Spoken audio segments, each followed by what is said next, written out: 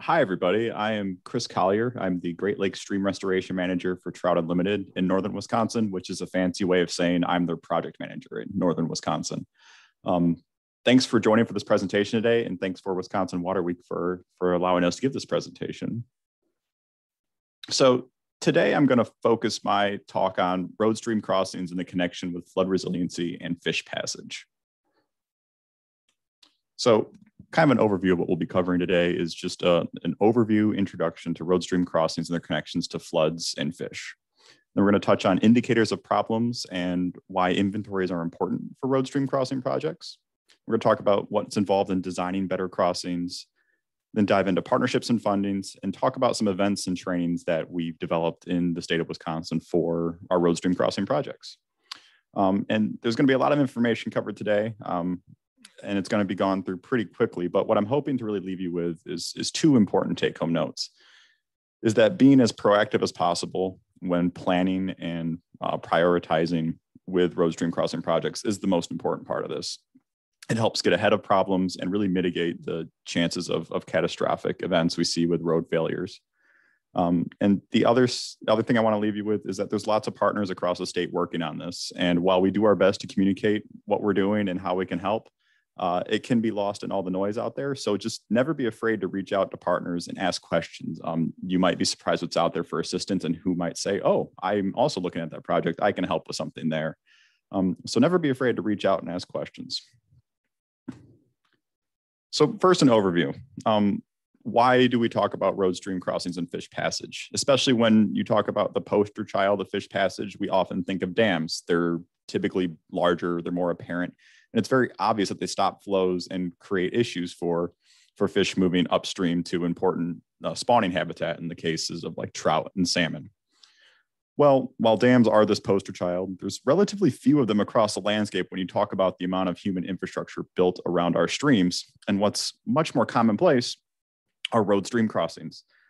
Tens, if not hundreds of thousands across even just the Great Lakes watersheds in northern Wisconsin. And these can vary from having little to no impact on the ecological function of streams to severely impacting it. This photo on the right here is a project we're working on in the Chequamegon-Nicolet National Forest, where we have a very healthy brook trout stream, but the trout and other aquatic organisms in that stream cannot get past this culvert. So several miles of streams that includes important cold water habitat and spawning habitat are inaccessible to these trout populations. So while road stream crossings are a lot lower profile and a lot smaller, even though, it results in these undersized crossings, which often create barriers to fish passage, create an oversized impact. And it's not just our flagship species that Trout Unlimited focuses on being salmon and trout. Of the 115 species in Wisconsin, the majority of them move at some point in their life history, whether that's for spawning, or accessing thermal refuge like trout will do in the summer, to just moving around on a daily basis for foraging.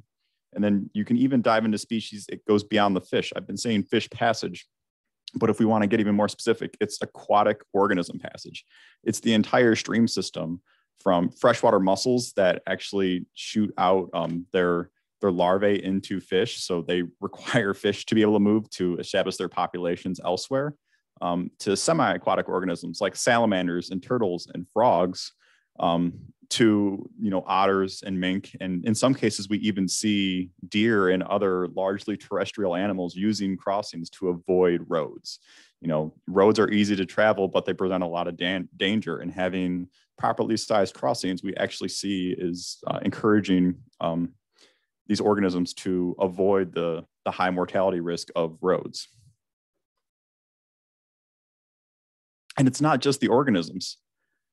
Stream habitat also benefits greatly from these road stream crossing projects. And that's often because we see a lot of pollution with undersized crossings. And while this looks like a relatively healthy stream here in the Chequamegon-Nicolet National Forest, if we look a little closer, you can see this actually isn't a stream bank here. When we were on site and did our investigation, this is actually all road gravel that's been annually graded onto the road to offset flooding damage. And where does that flood damage go? Well, it goes into the stream and it's actually cutting this river off from its floodplain.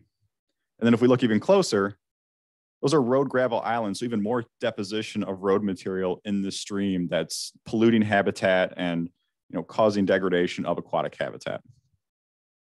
And then it's not just the stream, and even further, it's not just the ecology of the system.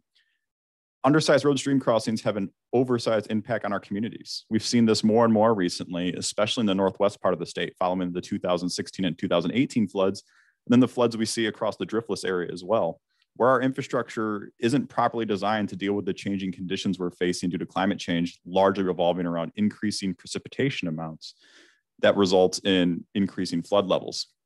This results in some cases where roads are just overtopped, but it makes them unsafe.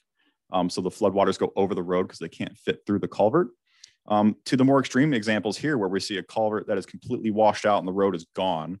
And then the one on the right shows a crushed culvert that shows that even at a typical stream flow level now, this culvert cannot operate in a safe manner. So it's really a scenario where we need to rethink culvert management for fish health, for aquatic habitat health, and for the safety of our communities. So I want to dive into some indicators of problems in inventory and why we do inventories. We've touched on this a little bit with problems, but I want to give you a couple examples of what we do. So I want to start with common indicators, and this is what we typically call with our partners, something you can see with a windshield survey. So you don't need to even get out of your car in most cases to see these and say, there might be a problem here. And the first is this photo is showing cracked and rusted culverts. And this is showing something's wrong here, that these culverts are deteriorating quickly. They aren't performing well. This can be as simple as, well, these culverts have been in the ground for 75 years. Maybe they're reaching the end of their life. But a lot of cases, these culverts are probably less than 20 years old, and something was wrong in their design that has accelerated how long they or how quickly they've deteriorated in the system. Next, talking about a fish passage concern that's easy to find is perched culverts like this, where you see basically a waterfall effect at the outlet where water's coming out. And in this case as well, which is hard to see in a still photo, but the water's coming out at extremely high velocities. So both the fact that aquatic organisms need to jump into this culvert, they then need to swim through high velocities that are not in reference to the rest of the system. So it just creates an artificial effect that keeps aquatic organisms from moving upstream. Now I want to talk about some flood concern indicators we see. In this case, you see multiple culverts here. And a lot of times we see, these 1, 2, or 3 extra culverts put in because they're having some flood concerns and they want to increase their capacity to put flow through that crossing. And this does that. But the problem is it also creates a lot of areas. You can see between each pipe, there's this, concrete wall, and that creates an area where a downed tree can clog up a pipe, or beaver activity can create massive problems with clogged pipes. So while in the short term, it can increase flow, there's an increased risk for flood damage due to debris buildup and clogging pipes. And then looking upstream, we can see this nice pond area right here. The problem is it's not supposed to be a pond. And if you look at the upper part of the photo, you can actually see what looks like, yeah, there's probably a stream channel there, but the pipe is so small, it's actually acting as somewhat like a dam and is blocking water up. So even at base flows, when this culvert should be passing water, no problem, it can't. It's actually building it up backwards. So where does the water go during a flood? The wetlands are already filled. Well, the answer is the water is going to go over the road and create some of those problems where we see failures.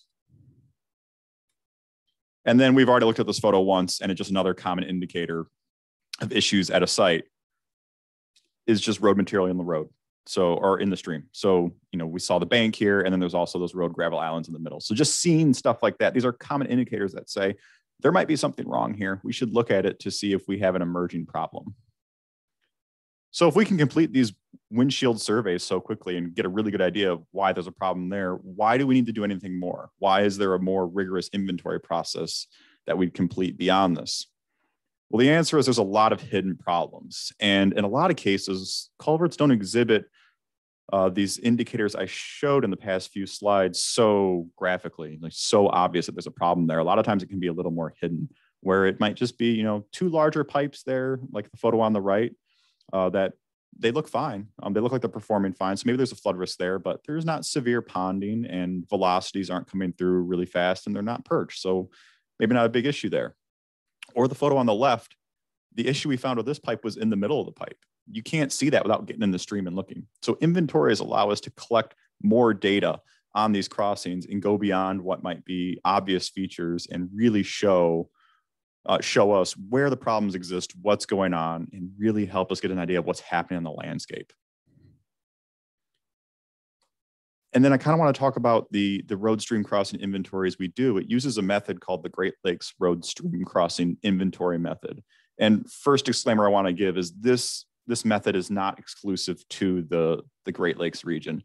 This can be used across Wisconsin, across the upper Midwest, and is honestly applicable to a lot of regions in the eastern United States.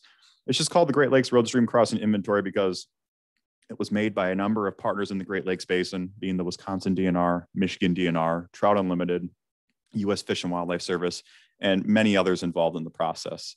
And this used to be a form we took out on a piece of paper and checked off a bunch of boxes and took a few readings and then had to process those papers when we got back to the office. Well, we just updated this in 2020. And now we've got a fully electronic version that uses an app on your phone or tablet called Survey 123. And this is a GIS app that loads a survey for you to just enter data real easily onto a phone or tablet, just using the GPS signal. So you don't even need an active phone signal. And then when you get to internet, you can upload it. So there's no processing forms. There's no dropping forms in the stream on accident, which I've been guilty of many a times.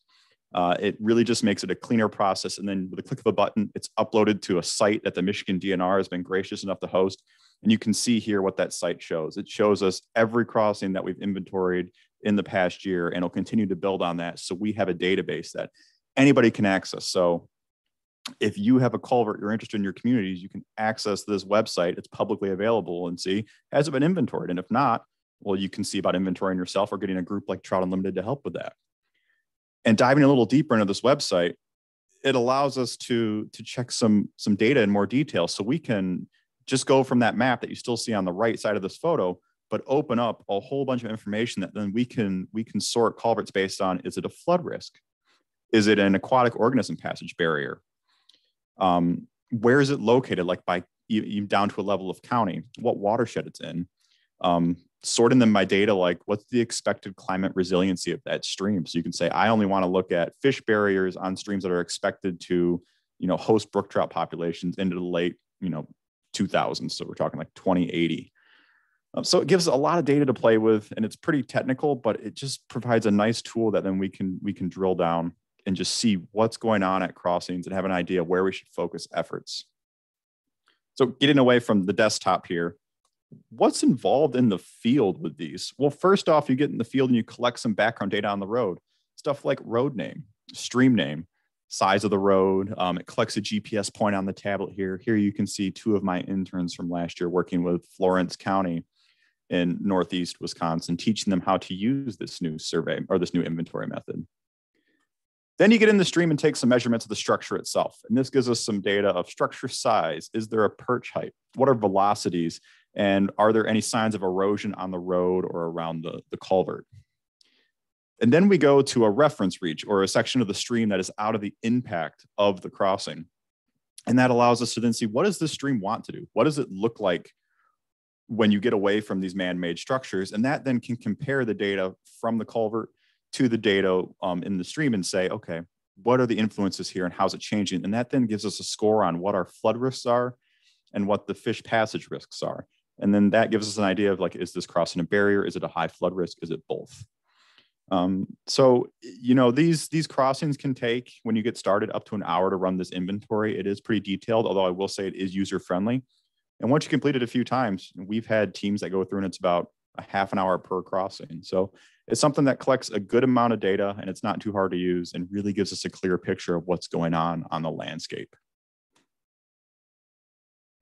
So now let's talk about designing better crossings. We've spent our time about what makes a bad crossing, how to identify it, and how do we get, a picture of where they are and where we should invest money. But what does investing that money look like? Well, to keep it pretty simple, we want to create a structure that mimics the stream. There's always going to be some sort of impact from putting a man-made structure over top of a stream, but we want to mitigate that. We want it to be able to accept higher flows. So we want the stream to be able to rise and fall while it's in there and have a deep enough channel during low water, but not get to the point where just even the slightest flood, creates a situation where we're seeing a lot of erosion, structures getting damaged, or the road overtopping and the crossing possibly failing. So typically we do this by creating a structure that is sized to the bankful width of the stream. And talking bankful width, this slide is a little messy here and hard to read. I only want you to focus on the red line. And that red line is kind of showing us what a bankful width is. And in technical terms, this is the recurrence interval for a 1 or 2 year flood event. That is what is typically the bank forming flow. So it recurs frequently enough that it creates vegetation like trees and a lot of longer growing vegetation from forming. You might get some mosses and some fast growing stuff, but a lot of times it's a pretty regular flow that keeps the vegetation scoured away. And when you get into the field, this is what you'd see if you think, what's a riverbank? You'd point at it, and it's typically right around where your bankful width is.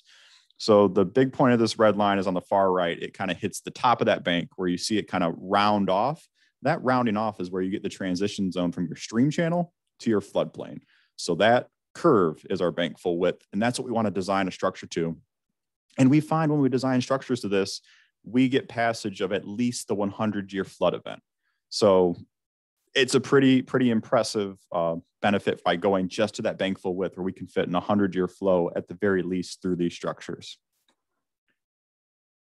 So then what's the next step in designing? How do we design these? Well, the first thing is once we've had our inventory completed and found, a problem structure, we want to go in and shoot a survey. And this involves taking a total station like you'll see engineers and construction firms using to shoot project sites or design where roads are going to go, where roads are going to be expanded. And we shoot a survey of the stream. So we go through and collect elevation data of where the water surface is, where the stream bottom is, where the road is overlaid, where the structures are, how deep the structures are embedded. And then we use this to pull the stream from the physical environment to a computer environment that we can then place new structures in and see how would this fit, how would this look, and then we can run analyses to see how is this going to respond to certain flood flows. And then in some cases, this photo on the right is showing a team of interns we had out actually collecting data on what the stream bed materials were. Some cases in Wisconsin, our streams don't need to have a stream bed built because we have sand systems in areas that are just going to put that stream bed in for us. But in a stream like this one on the right, it was a rocky bottom and we wanted to collect data so we could build that stream bed structure in the new culvert, mimicking the stream. We want it to mimic. And with structure like that, it's not going to move on its own. So as part of the design, we actually collected that data and then made a stream simulation where we were able to build that into the pipe and have that stream habitat with those larger rocks and boulders continue through the culvert. So I want to take a quick look, kind of diving into this process and what data or information we collect and show. First things first is we take our identified problem crossing. This is in Oconto County.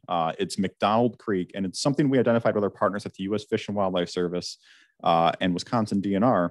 And we found a culvert that was undersized and it was set too high. So it was actually damming water on the upstream. You can see the bottom of the culvert down here on the left because it's set above the stream bed. And then on the outlet, you can see it's actually perched. And there was about a 5.5 foot deep plunge pool there that was a little dicey to wade through. So when we shoot our survey, we then put it into an Excel file and can create something like this. And this is called a longitudinal profile, which is what it is. It's a profile look at the stream. It shows us what's going on the stream bed. And this line is a photo or a plot of the stream bed. So upstream is on the right and downstream's on the left. So starting at the right, we can see as we start flowing down, we then hit, we go through our typical channel where we have some riffles and pools being these deeper pockets where you see kind of a sharp drop then rise, typical habitat in a stream. Then we hit this here, and that linear drop is the culvert. And you can see how you've got this line that just shoots straight up. And that's showing that the culvert is set too high. This is an unnatural shoot, and you can just see how high that goes up based on where the stream bed is. And then when it comes out, you can see something again.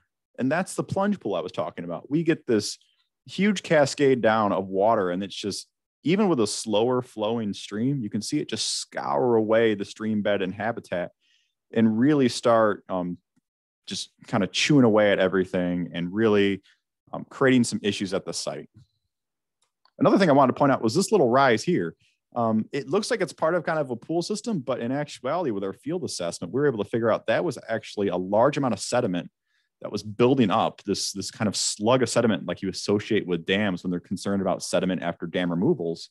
Well, it's because this culvert was set so high, it created a dam effect and was inhibiting sediment transport that naturally occurs in a stream. So by looking at a replacement here, we're also focusing on, fixing that sediment transport, another part of, restoring habitat.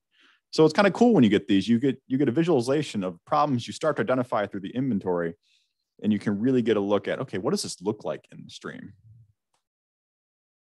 Another thing we get when shooting these surveys are cross sections. And these are what we use to show what does the channel look like and how is it impacted by the culvert. So instead of just looking at a profile, we can look at how does this look in a cross section view.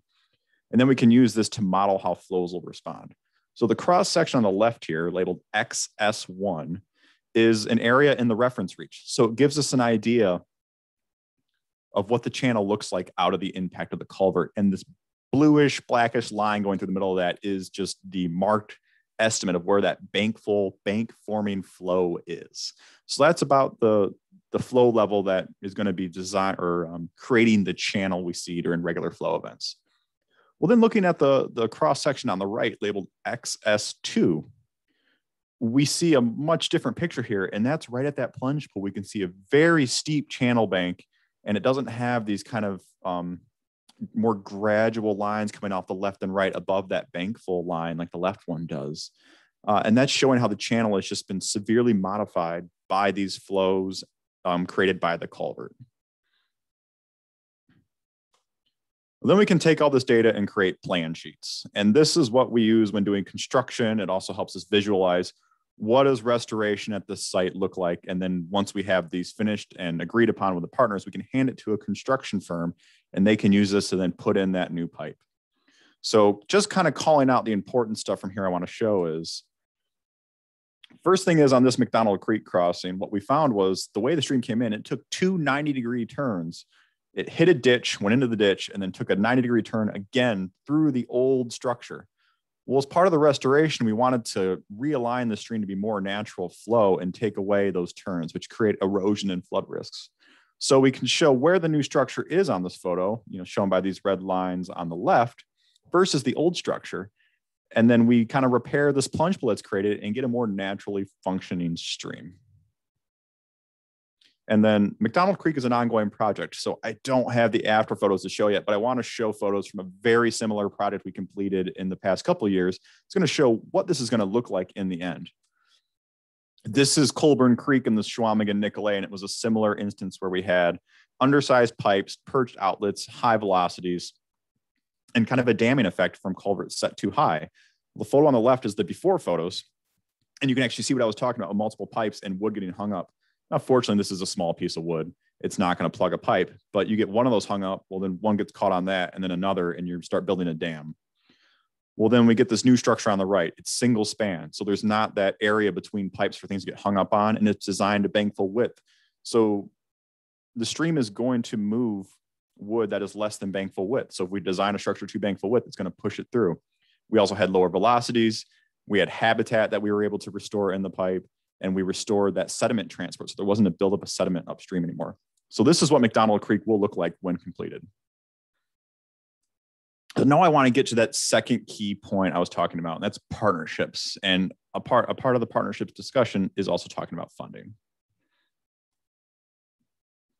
So the big thing is, what can partners do for you? What can they help you with? The first thing I want to talk about is regional trainings. This is something TU and our partners with the Forest Service, with Wisconsin DNR, and so many others have helped with. We do these trainings doing road stream crossing tours, which you can see an example of on the left. And this event is we just take people, we get a bus, and we drive around to several examples of bad crossings. And then we look at several examples of crossings that have been replaced in ways to fix those problems. It gives kind of a crash course for what these projects look like and what's involved in replacing them. So we can point out all those windshield survey problems and say, well, that's a problem. Well, this is a problem. And then a road manager or a town chairperson is going to say, well, how do I fix that problem? This is what the tour is for. We want to say, this is where we see common issues, and this is what we use to solve it, and it's been good for X, Y, and Z. Then we offer a 2-day workshop. You can see the in-class portion on the right here, but it's an in-class kind of lecture series plus field experience where we talk about design methods, what's involved in inventories, how we go about doing surveys, and then what partners and funding are available to help me if I don't have the capacity to, let's say, write grants or something. And that's how we're able to kind of get beyond just identifying problems and talk about, okay, how do we start this process? Next thing we can help, I'm going to dive into more like on the ground, how can partners help? And I will say a disclaimer here is a lot of these are modeled after what TU does to help our partners, but there's a lot of partners out there that do similar, possibly even more or different parts of these processes. So it's not just something Trout Unlimited does, or lots of organizations that help with this, both, state, federal government, and nonprofit, private, and other. So inventories and prioritization. A lot of times, maybe you don't have the time to learn how to do this, or you don't have the volunteer power or the staff power to go out and get a lot of inventories done. Well, that's where TU, and I mentioned our inventories teams working with Florence County, and we also have all of our members that serve as volunteers too, can go out and do these surveys on certain streams or these inventories to collect that data you need to see where are my problem crossings. And then we can sit down and help go through that. I showed you the really nice to use DNR website, and it is really nice and it's publicly accessible, but sometimes it's still a matter of time. And can somebody help me, take this data and say, okay, there's problems here. Which one should I focus on? That's where we can help sit down and walk through why a certain project or a certain set of projects might be more of a priority than others. And survey and design. This is where we get really technically heavy, where if you don't have engineering staff or the budget to pay for a consulting firm to do this, it can be really difficult. And what we like to put a plug in here for TU is we're cheap. A lot of times we have funding to do some of this work or require significantly less than a consulting firm would.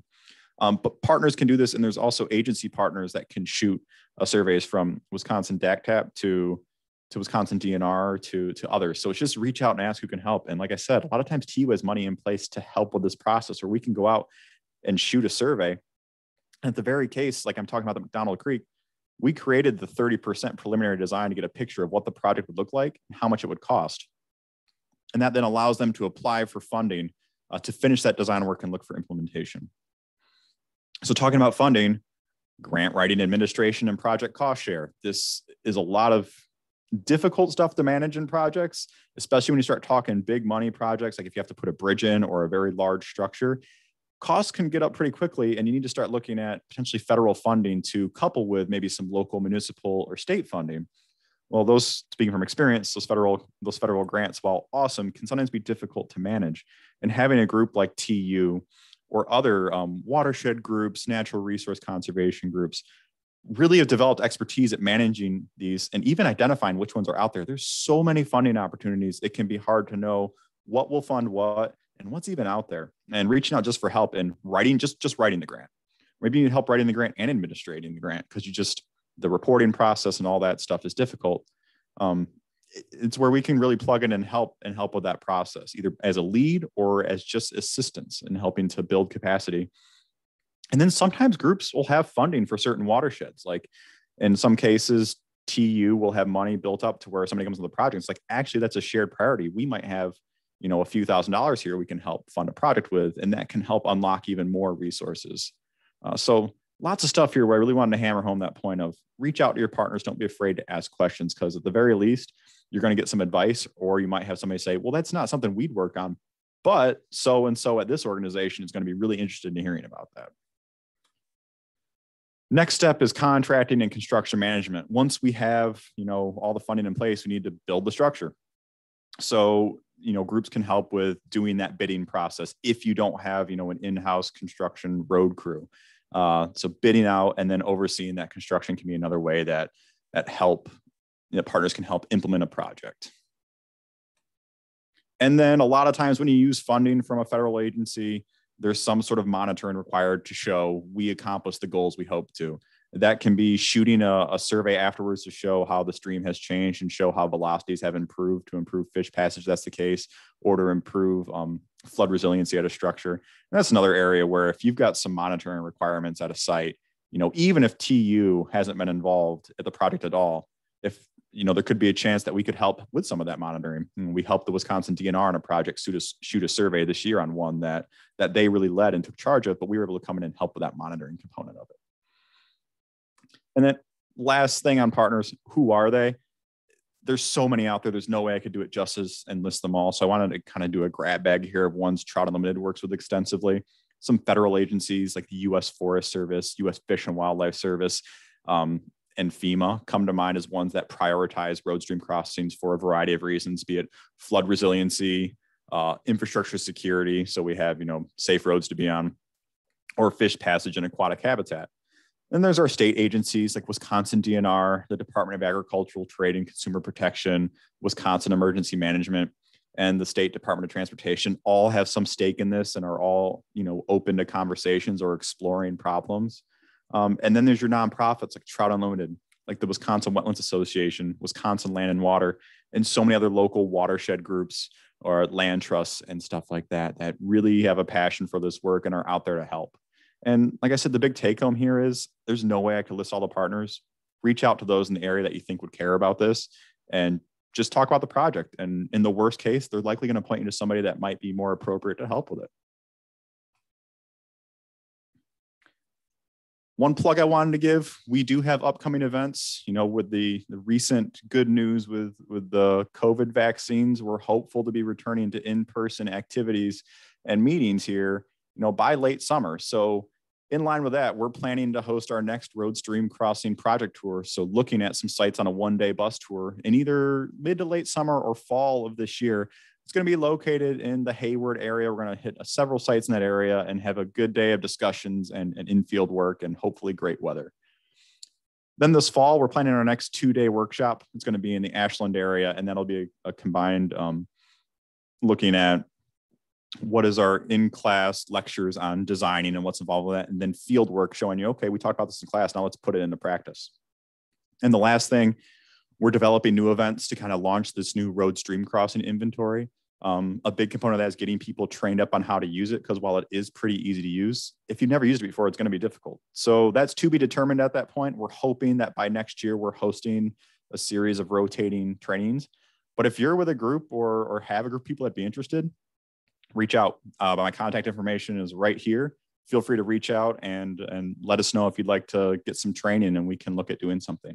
So with that, that's all the information I had today. I know it was a lot, so I'm happy to entertain questions and continue discussions. Well, thanks, Chris. We did have quite a few questions, and we've got a few minutes here left. And folks, if you can upvote other questions and move them to the top. Some people have picked up on that, so I'll start with the most popular here. Aren't there benefits to culverts that are mini waterfalls? Oxygenation, scour holes might provide habitat, etc., and an easy fishing spot for young anglers and elderly anglers. So the scour pools do create pretty easy fishing spots, and that may seem like a good habitat spot, but the more reason the fish are staging there is, yes, it gives a deep pool, which is typically a good refuge, but they're staging there because they're trying to move upstream and they're stuck there. I have experience working on a project site in a past life in Ohio where they actually outlawed fishing in certain proximities to dams because they created similar environments. So while they hold fish, it's not necessarily a good thing. And in terms of oxygenation, that it is important to have highly oxygenated water, but I'm not aware of anything out there that shows that that's resolving any issues resulted with anoxic waters. Typically in a stream system, as long as it's not being impeded by flow, just the natural flow of that stream is going to do the oxygenation. Great. Second question here. Replacing culverts is very expensive and has a lot of red tape. How much cooperation do you get from DOT, DNR, and local governments? And I think you did touch on that, but maybe you can expand. Yeah, the DNR has been an excellent partner. They've got their transportation liaison and other staffs that are willing. They understand the issue. They're really, really willing and excited to work on it. So they've been no issue whatsoever. And honestly, permitting, knock on wood, has continued to get more and more straightforward as we've worked through it. There's definitely red tape, but there's been a lot of work with DNR to get on the same page with this. DOT, we're working on that process. They're definitely open to it. And we're just kind of really hitting that, what I was talking about, the importance of planning. We're trying to plan with them so we don't kind of blindside them with projects. And if we identify issues on state roads, we can reach out to the state DOT and say, hey, we saw a potential project here. Do you have any plans to repave this road or do any work here that we could roll up a culvert project in? And we just did that up in the northern part of the state on Highway 70 this past year. So had a chance, we were able to collaborate that way. So it's definitely getting better or is already in pretty good situations. That's good to hear.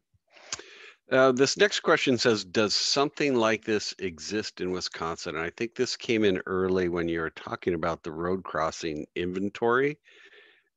It pretty clearly it does, but maybe it's not complete or. Yeah, so that's a big discussion going on, is how do we get all this data for the state? That's the end goal we want to have, is we want to get as many crossings inventoried using the same data. And that's where this collaboration with Michigan DNR came in. And like I said, while it says Great Lakes road stream crossing inventory, it's not exclusive to that. It's applicable across the state. And our end goal is, as we roll this out over the next couple of years, we want it used across the state, because then we'll be working with the very similar data across watersheds and across regions that we can then use to prioritize projects on local, regional, and statewide scales. So it doesn't exist yet, but we're trying to get to that point. Great. Any idea on the general cost difference between standard round culverts and going to a single span rectangular culvert? That varies wildly.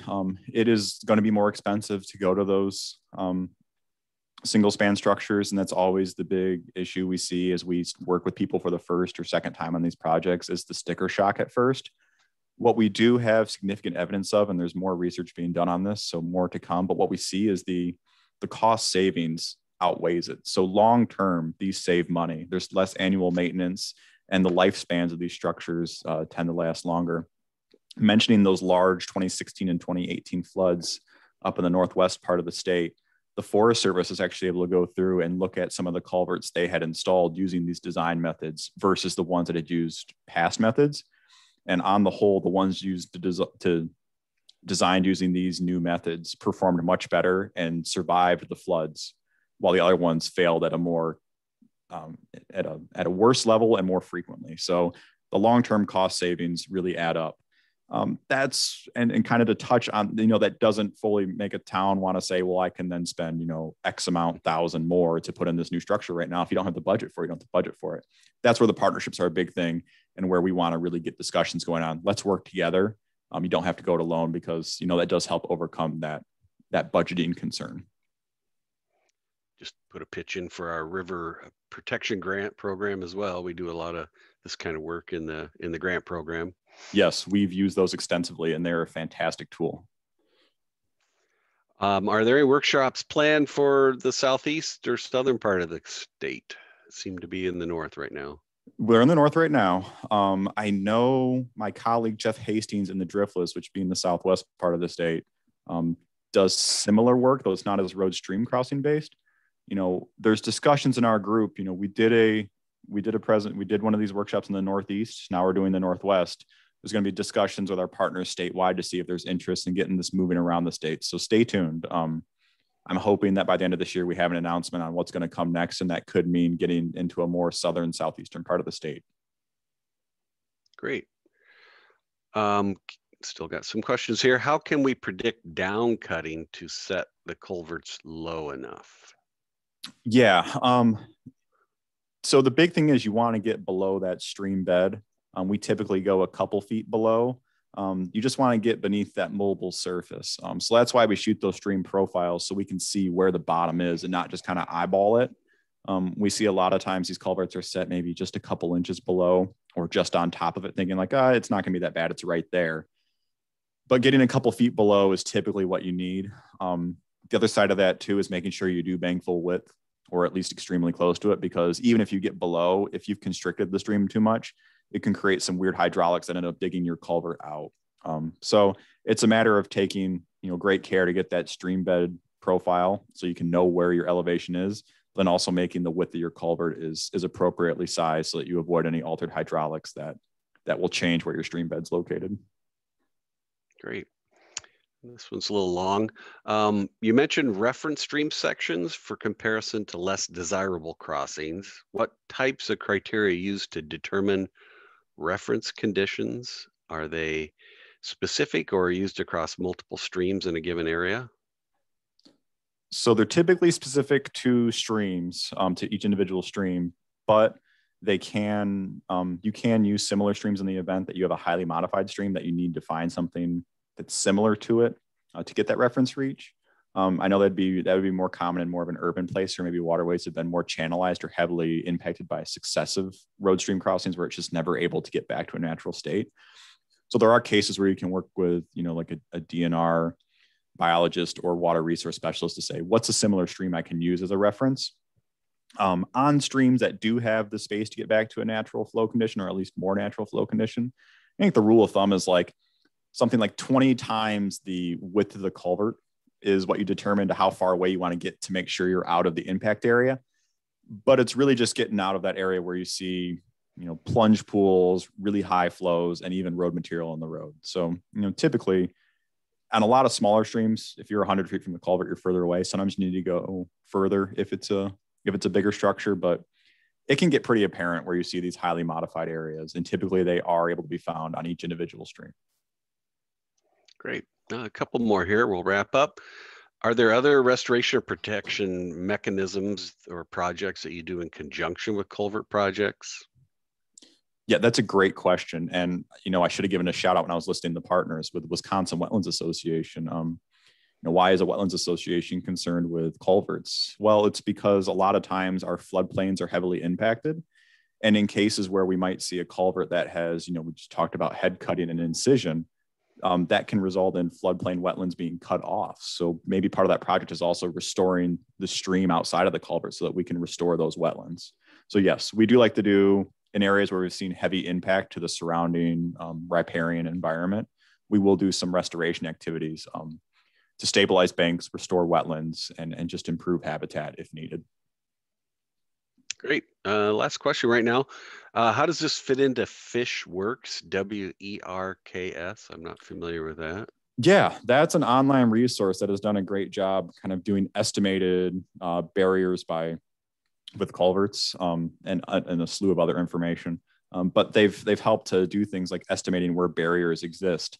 This kind of builds on that, where that's a model that shows where barriers may exist in the landscapes and gives us a great starting point to say, okay, these are identified potential barriers. Let's take a look at them and see if they really are. Well, then we can move out from there and find out what's the surrounding landscape, like where were potential barriers missed. And that's where the inventory is great. So FishWorks gives us a great starting point, and then we can take this and kind of go out from it. So this kind of builds on that modeling work and gets it to let's get in the field data and then determine which of these identified barriers needs to be addressed first. Well, great. That looks like it wraps up our questions. I want to thank you a lot for your talk today, Chris. Anything else you want to mention before we sign you off? I just thank you everybody for paying attention and for the great questions. It's really great to kind of talk about this work. It's really a fun thing where a lot of times you don't think about culverts, but as soon as you see it, you can't miss them. So just kind of reiterating the importance of planning and prioritization, and give anybody a call. You can give me a call, even if you aren't in a Great Lakes watershed where I focus, give me a call and I can say who you should reach out to. So don't be afraid to reach out and ask questions. Well, thanks. Thanks again. And thanks, Jim Mickler, for the presentation earlier, and Emily. We're going to take a break here now at 9:30 for 15 minutes, just real quick. And then sessions start back up at 8:45. Any other instructions, Chad? No, I think that's it. Thanks again, and yeah, we'll be back for the next session at 9:45.